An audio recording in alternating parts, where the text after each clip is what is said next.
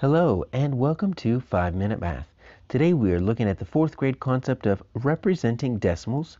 This is standard 4.2e in the great state of Texas, and we are using item number 20 off the 2021 released STAAR test.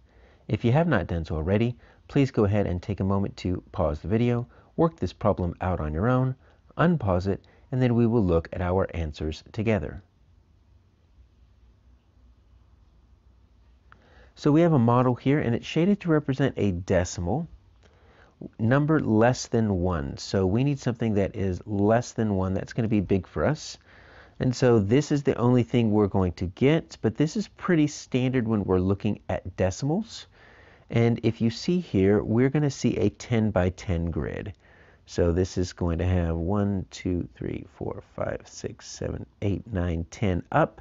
Then across the top, 1, 2, 3, 4, 5, 6, 7, 8, 9, 10. And with what we know with area, when we have a 10 by 10 grid, that means we have an area of 100. It's also an array that we could use.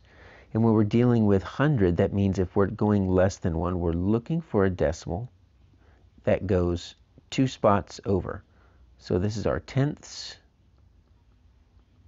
and this is our hundredths.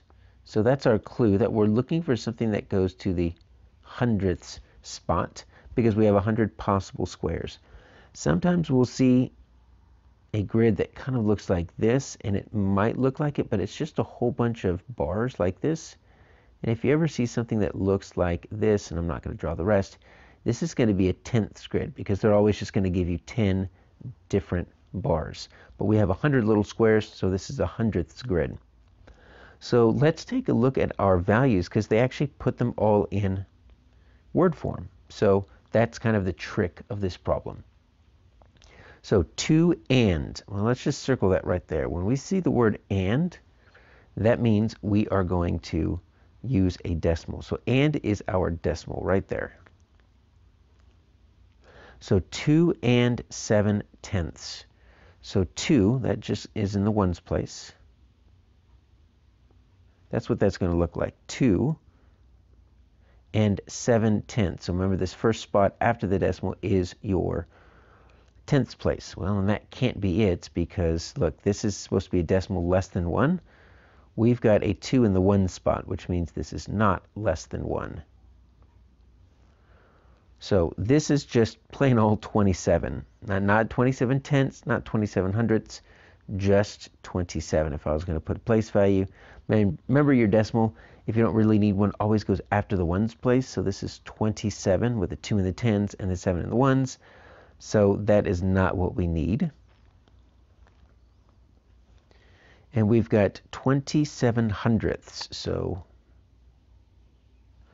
hundredths, we've got nothing in the ones place. And so whenever there's nothing in the ones place, rather than just leaving it blank and leaving that decimal out there all on its own, it's always best practice to at least put something in the ones place. So that's why whenever you have a pure decimal, you always see at least a 0 in the ones place. It helps anchor that decimal. Sometimes the decimal gets lost because it's so tiny. So 0 point, I've got 2 spots over because it says the hundredths, 27 hundredths, which that looks promising. Let's at least count these. So you can count one by one if you want to, but you can also count by tens because look, you got a whole row, so that's 10. You've got another row, that's 20. So if you really wanted to, that 20 hundredths could be 2 tenths. Right, so that's kind of the confusing part. You got 2 tenths, you got 20 hundredths. Those are the same thing. The only difference is a 0, how small they cut it. Then I've got 1, 2, 3, 4, 5, 6, 7. Okay, so there's my 27. So this is looking good. Let's check this last one right here. 2 and, okay, that's my problem. We've got an and. So I've got a whole number, 2, decimal, 7 hundredths, which means I've got to go all the way over here, but I only have a 1-digit number. I've got a 7 in the hundredths spot. Now, it doesn't say anything about tenths. So when we have nothing in the tenths, well, let's just put a 0 there. And so 2 and 7 hundredths looks like that. But what we need here is my 27 hundredths. So this one's close, but not quite. My answer here is H.